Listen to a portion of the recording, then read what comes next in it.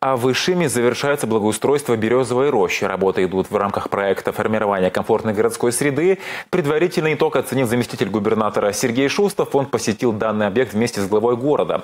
Ишимцы пристально наблюдают за происходящими здесь изменениями. Осенью в районе хутора роща стала самым посещаемым местом, причем горожанами разного возраста.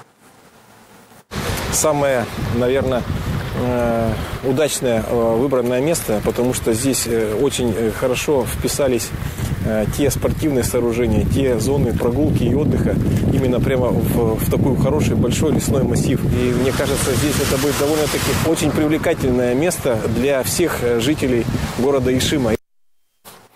Благоустройство Берёзовой рощи началось в начале лета этого года. В скором времени в лесном массиве пройдет открытие новой зоны отдыха.